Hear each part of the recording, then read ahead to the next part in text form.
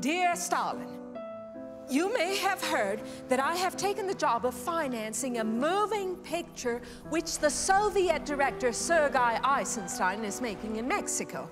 It is going to be extraordinary work and will be a revelation of the moving picture art. Jorge Palomino Cañedo. Bienvenidos. Cañedo is my official Guanajuato guide. I have got everything that I desired.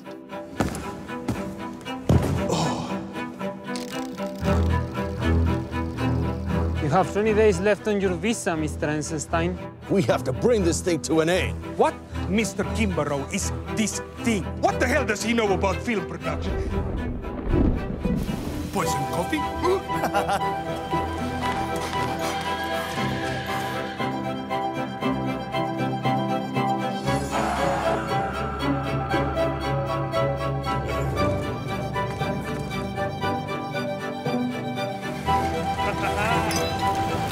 Salud!